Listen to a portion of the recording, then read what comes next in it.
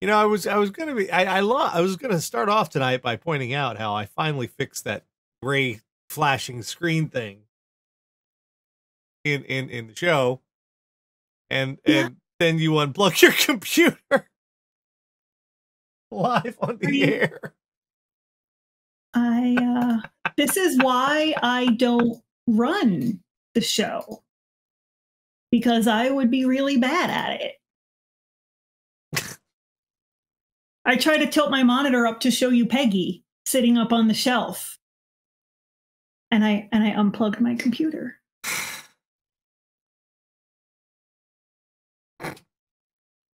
Wait, don't you have an iMac? Yeah, which means if the one plug comes out the back, the monitor is the computer, Tara. Right. That's it. That's what you've got. So if the monitor comes out of the computer, or if the plug comes out of whatever. It's been a really long weekend. Yes. Yeah. To be perfectly fair, yes.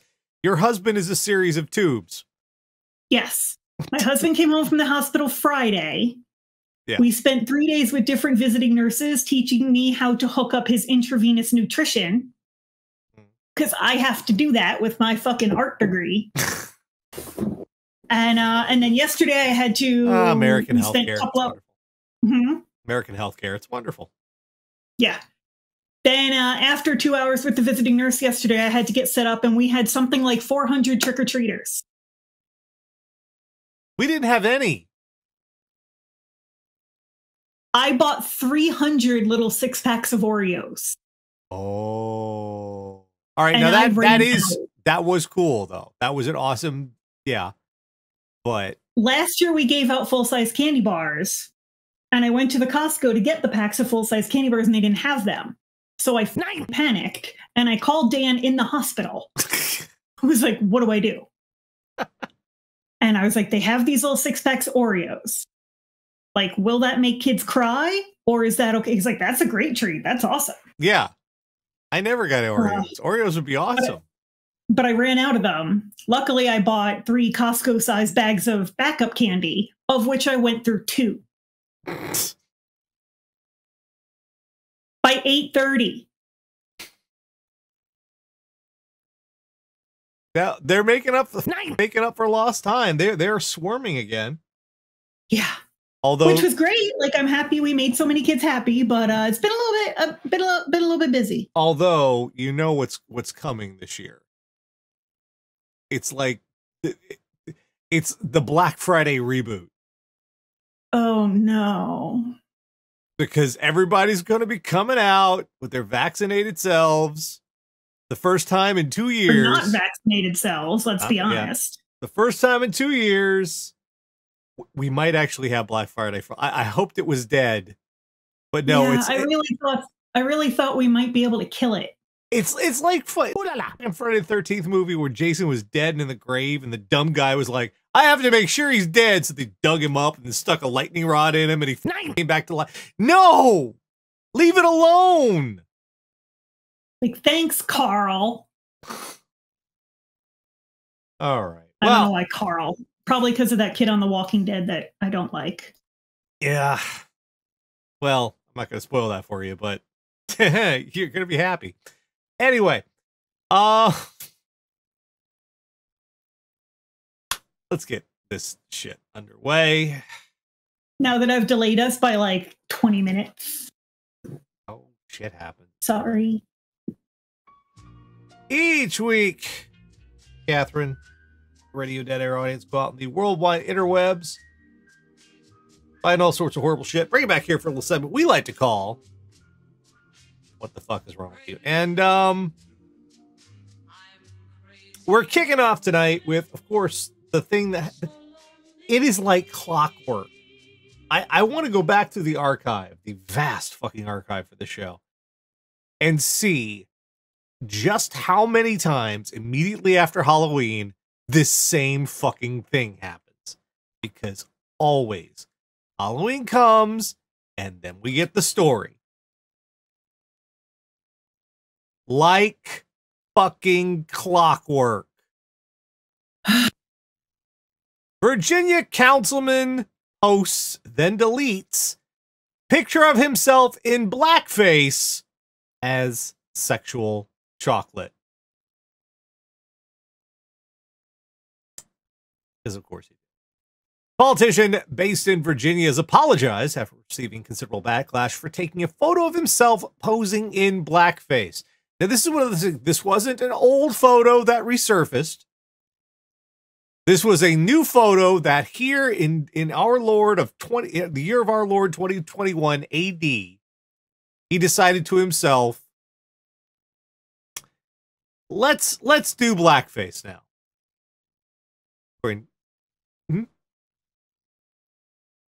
Why? Well, he's got a good reason, Tara. Oh no. According to NBC 12, Warsaw Councilman Farron Hamblin, that's a name, posed for a picture in blackface as one of Eddie Murphy's Coming to America characters.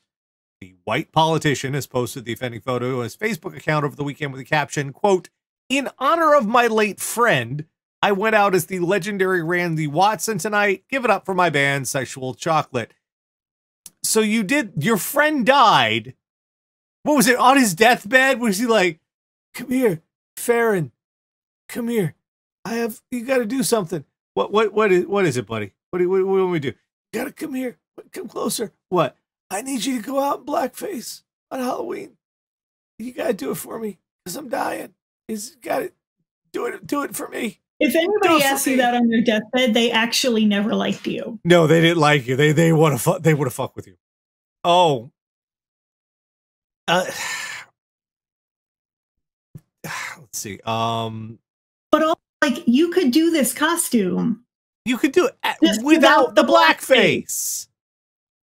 Adam Sandler used to do Bill Cosby on SNL. You know what he did? He put cornstarch in his hair and wore ugly sweaters. Yep, no blackface. And that's it. That's fucking Adam Sandler, and he's terrible. And everybody knew what he was doing. Yeah, and he's not known for being like the most culturally sensitive guy, but he knew not to do that. And he was the dude, as always, they're so grumpy about it. Folks, I made a post of me dressed like the movie character Randy Watson. For those of you who know the movie, Randy is a black man. So I dressed the part. Suit, hair, and yes, my makeup was brown. Many saw it degrading, which I did not. Oh. That's the most okay then. Right. That is the most important opinion. It's the opinion of the person who is actually in blackface. I don't think it's offensive, so it's but since I'm white, it's considered by some offensive to dress as a black person. Yes! Oh. It's not considered offensive to wear that costume. It's offensive to paint your fucking face. Because minstrel shows there's a long history of blonde for oppressed fucking shit. God damn. This is not hard. The Jerry curl wig and the suit.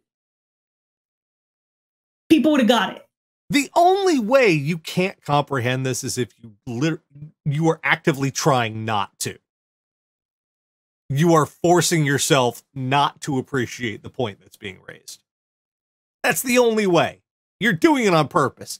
But I, a white dude, was not offended. So what's the problem? We have every fucking year, Tara. Like, am I wrong? I'm not right. No. I seem to remember every year after Halloween, we have one of the fucking stores. Some motherfuckers decided, hey, this is the year I bring back blackface. This is the year. There's there's some fucking celebrity. Somebody. Is it like someone in the world has to? Someone has to be the designated asshole. They're picked. It's your turn. That movie Cabin in the Woods. Yeah, right. Somebody gets chosen to be the ritual dumbass for the year. Otherwise, the old ones will rise and murder us all. Exactly. All right. Next up, this is about as Florida headline as you can fucking Florida. Holy crap. Florida man had live grenade clown mannequin inside truck.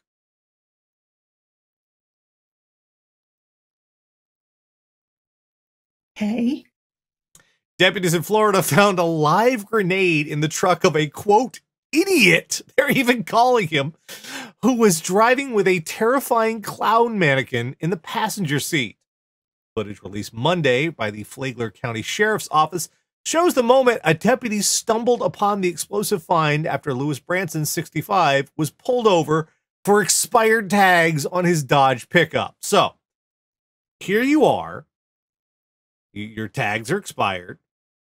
Happens to the best of us. But you're driving with a mannequin in the passenger seat, which is often a way people use to defeat the high occupancy lane requirements. So that's another ding against you. And while you're doing this, you have a fucking grenade. Let's quote, "Oh shoot, this is for real," a deputy asked her partners after discovering the grenade inside a sealed canister in the back of Branson's ride. Branson told deputies he found the grenade 3 or 4 years ago while cleaning out a veteran's home and decided to keep it. Hey? County, In your truck? in his toolbox. County Sheriff's Office spokeswoman Melissa Morale, he thought it was cool, so he kept it in his toolbox and was driving around with a grenade for some time. An explosive disposal team conducted an X-ray of the device, which was believed to be active based on its internal mechanisms. It was later safely detonated nearby. Do we have the picture there? Yeah, there's the picture. That little can there. Just got a hand grenade, you know. I don't understand the people who find some very dangerous thing and decide it's a collector's item. It's a great. Like, wow, I found this desiccated old grenade. Obviously, this is a cool thing I should keep. Why? Why? Because my instinct would be, I need to figure out how the fuck to get rid of this thing without blowing my parts off. Like we're presuming this is all right. This is a 20th century, quite likely, from way back. Just judging by the age and everything. That's all of those years for those explosives to sit there. We're not talking C4. This is ye oldie type explosives. And those weren't always all that stable after a while. Like, I watched Lost. We mentioned that I know so what often. happened to Arst and Alana. Just because you used to sell junk. Gong! It's...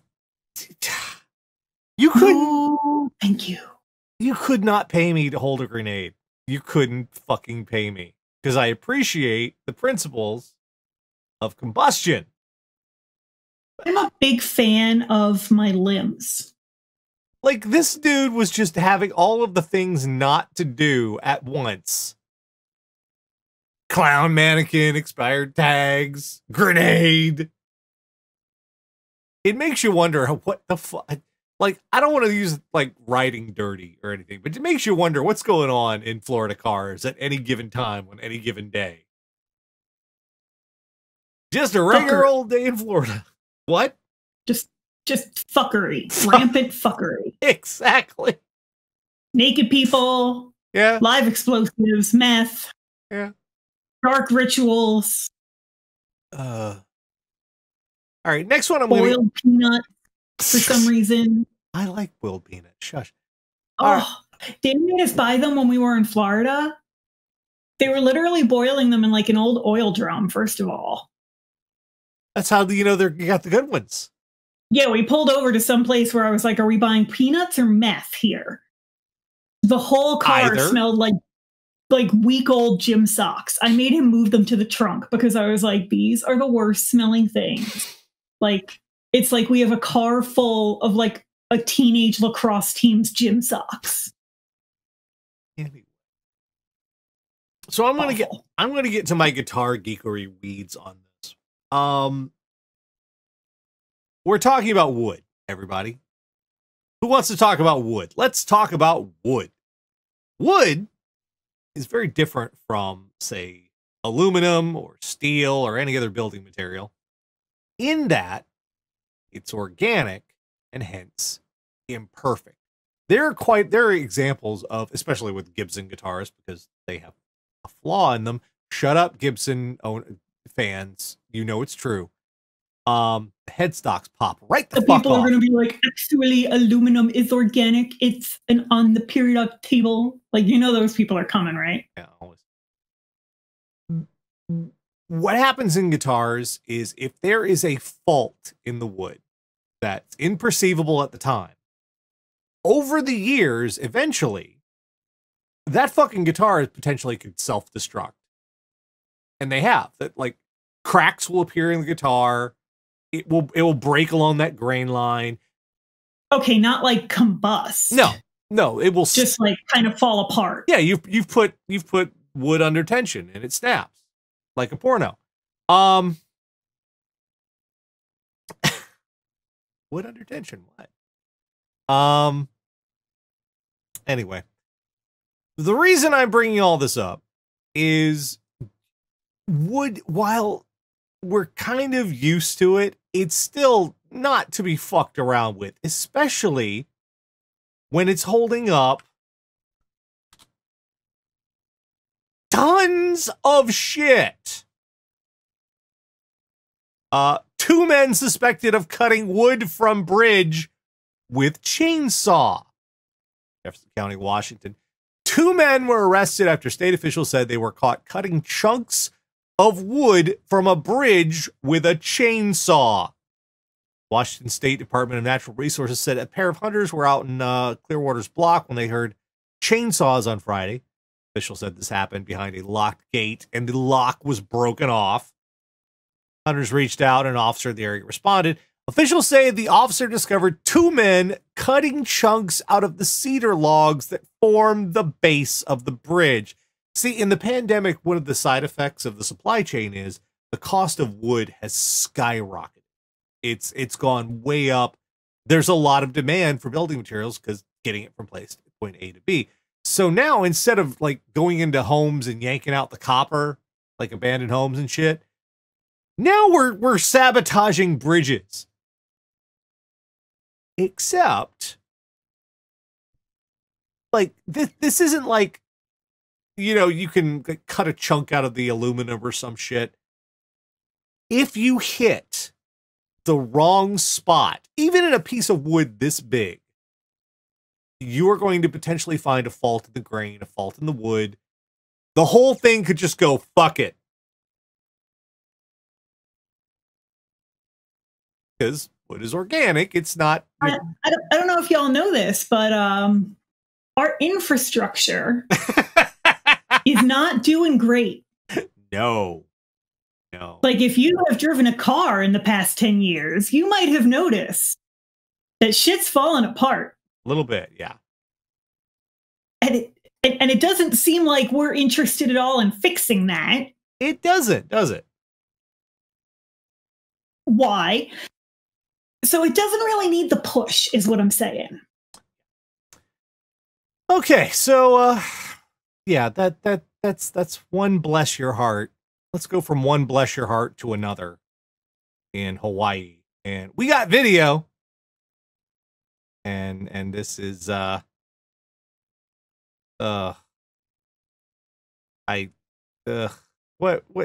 okay, we've seen people use all manner of ridiculous getaway vehicles. We've seen them using front loaders, ATVs, lawnmowers, but typically when people try to get away on a lawnmower, it's a motorized lawnmower. Yes. Was arrested for arson after a small. Yeah, so here there is a dude trying to escape arson on a push lawnmower.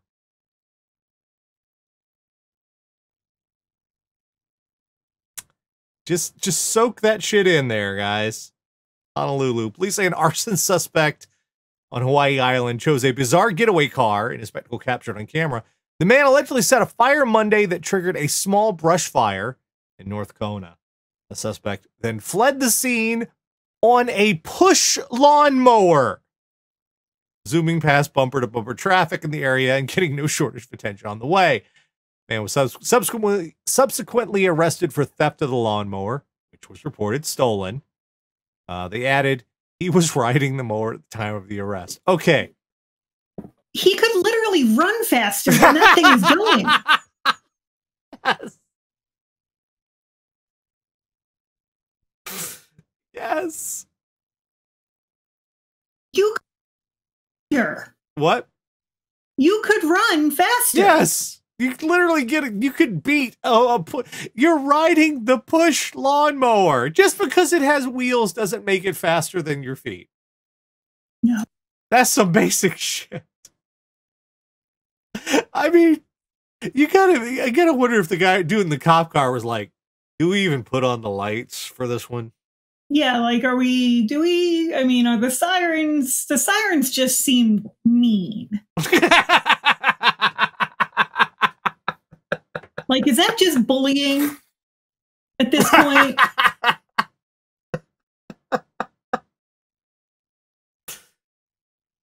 What the fuck? What the fuck were you thinking? Oh no, I'm in trouble. I gotta get away. Lawnmower. Stole a lawnmower. Stole it. Yeah, no kidding. Stole someone's lawnmower. Like, you chose that getaway vehicle. So now, what are you doing? You're up, you're down, you're up, you're down.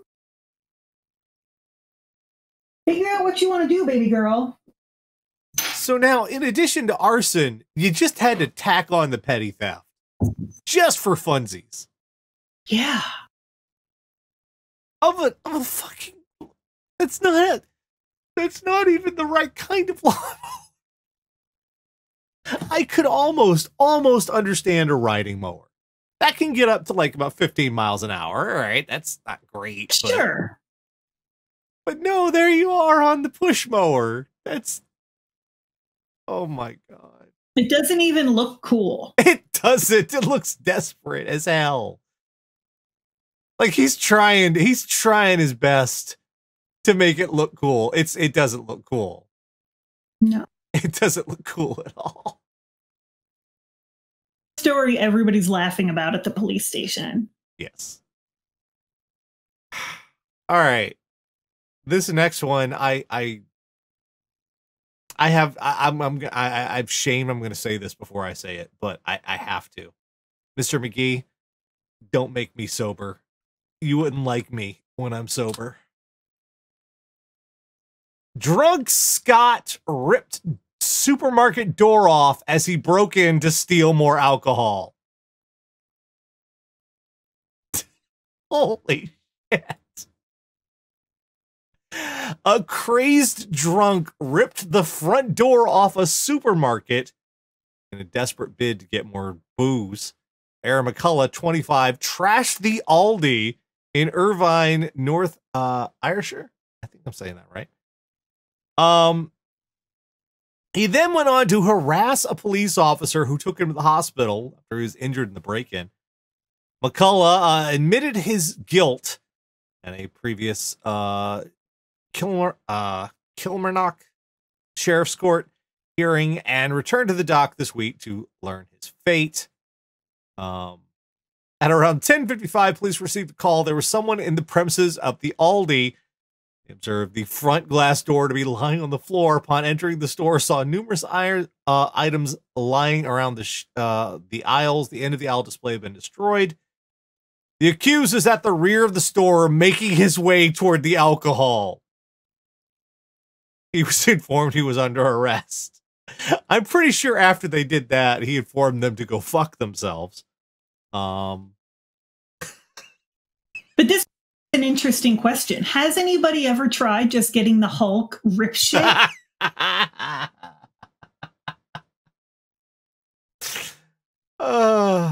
Like, instead of the whole sundown thing with Natasha, sun's getting real low. Have they considered just giving him like 3 bottles of Jaeger. I don't even think the Hulk could stomach 3 bottles of Jaeger. Come on now. It's fucking Jaeger. That shit's nasty. But then he'd pass out. Yeah, but that's fucking nasty, man. You gotta choke that shit That down. could have been a way quicker way to save Johannesburg in Age of Ultron. I mean,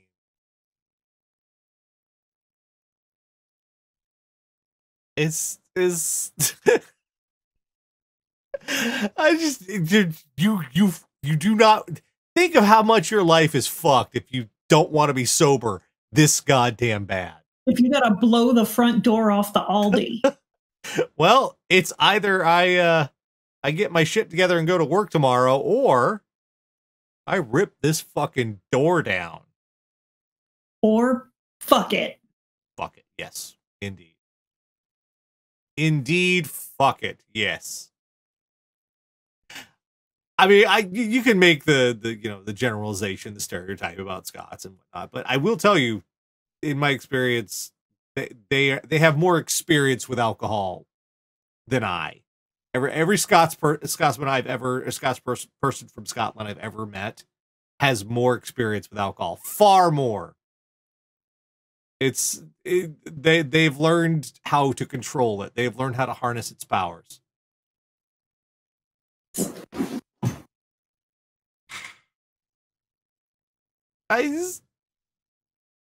Apparently for berserker strength. Seriously. So Door come off. Why did you really? It's the Aldi.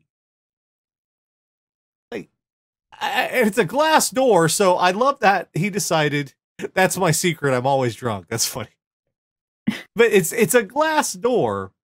Why did you try to pull it down? Why didn't you just throw something through it? Break it. Yeah. Also, if you're gonna steal, why steal from like the really inexpensive place? Right? I mean, go for the top shelf. If you're already going to jail, right? Go for the top shelf shit. Yeah. Get the good booze. Go out with a bang. We are terrible at giving advice. Don't follow our advice. This is bad advice. Don't listen to us. I say all the time, I never used to understand chicks who stole the testers at Sephora. Because I'm like, you're already stealing. Why are you going to steal the one that comes with free pink eye? And is half empty? Our last one, there is, if you're familiar with American law, First Amendment, there's a very classic example of one of the limits of the First Amendment and the government's imposition on people's right to free speech. And that very famous example is you can't yell fire in a crowded theater. The idea is you cannot do something deliberately it can be regulated to keep you from inflicting malicious harm with speech. Fire in a crowded theater. People are going to get hurt, blah, blah, blah, blah, blah. It was always a thought experiment because the idea was no one would ever do that. No one would ever actually do that. LAX, man yells gun in LAX, sending 300 passengers running, grounding flights. Police at LAX said they detained 2 people Thursday night, reinforced there was no current threat and no active shooter. Airport officials say no shots were fired and no weapon was recovered. Police detained 2 people for questioning.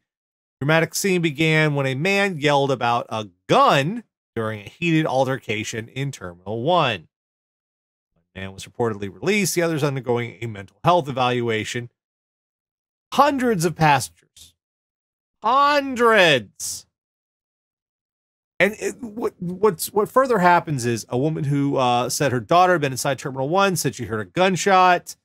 A person inside the terminal said they had to run onto the runway because of a possible active shooter. What the knock-on effect here, there was no gunshot, but the knock-on effect here is there's a little bit of mass hysteria and people jump on the little shit. Everything goes sideways. And Airports are already this place where everything's under tight pressure. Our schedules, things have to be done in order. There's no fucking around, because if your plane misses its window for where it's supposed to be, it's a domino effect all the way back. It fucks up everything. Right. And into that environment, you decide, like, at least you didn't yell. Well, yelling bomb probably wouldn't have been as big a deal as gun. Because in America, people aren't quite. If you yelled bomb, people would be like, "What do we do?" You yell gun, it's oh shit, fucking run, because we're used to it. We're used to that in America. Every day we live with that here in America.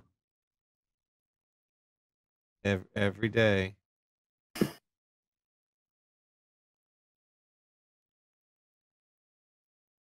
And remember, keep smiling.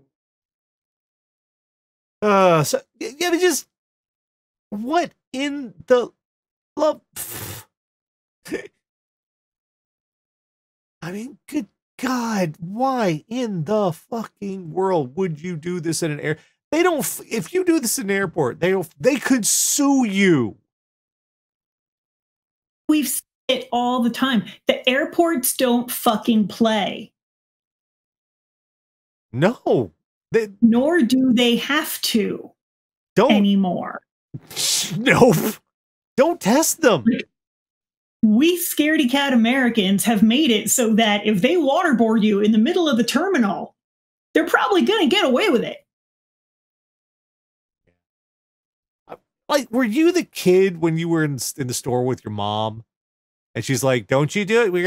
And did you pull the tantrum shit? Did you test your mom? Were you that kid? Because that's what I think you were like. They aren't gonna arrest me. I'm just saying a word. We'll find out. It's America. I have freedom to say words. No, specifically, this is the, like, of all the things the government can stop you from saying, specifically, this is the exception that was carved out famously for the government preventing the speech of its citizens. This was the exception, the big one. And you're like, let's do it.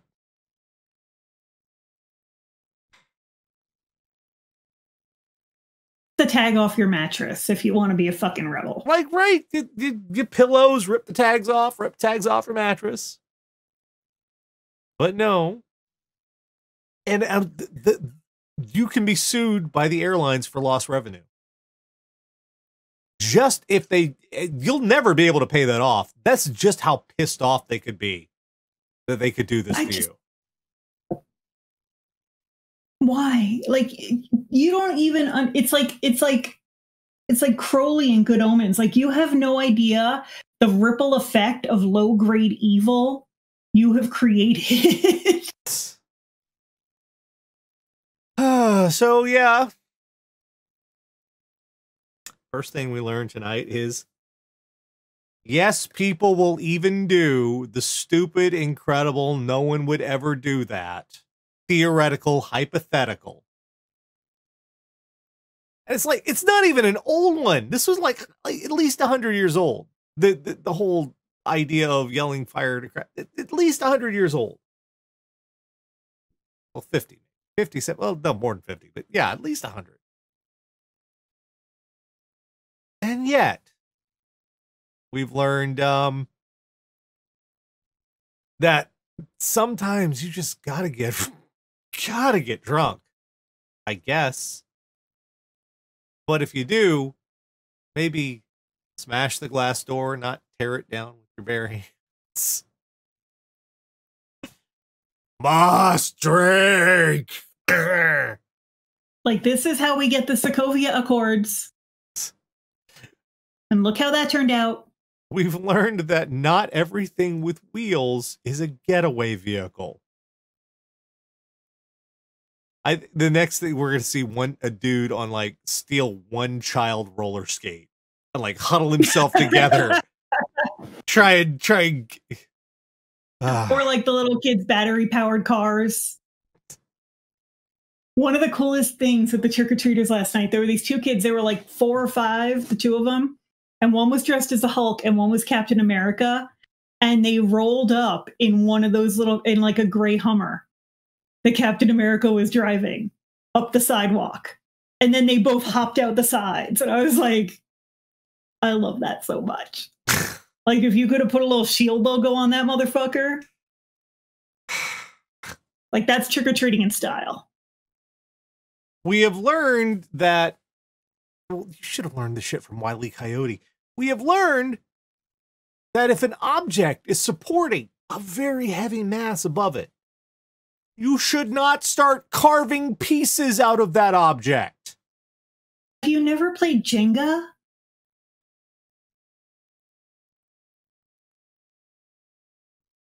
We've learned that maybe, just maybe,